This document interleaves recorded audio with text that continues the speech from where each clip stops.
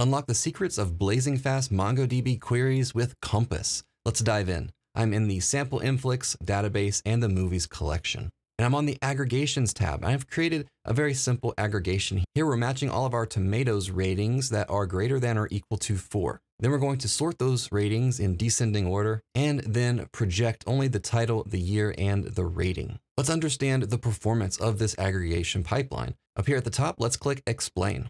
We can see that it returned over 3,000 documents and it took 39 milliseconds. If we expand the execution stats, we can see some more details. So this will help us to spot issues like missing indexes or insufficient filters. So let's optimize this query with an index. Let's go over to indexes and create a new index. Let's index the tomatoes viewer rating and choose descending. And let's create that. Now let's go back to our aggregation and explain it again. This time we were able to execute the same query in only 13 milliseconds. That's up to 3 times faster now.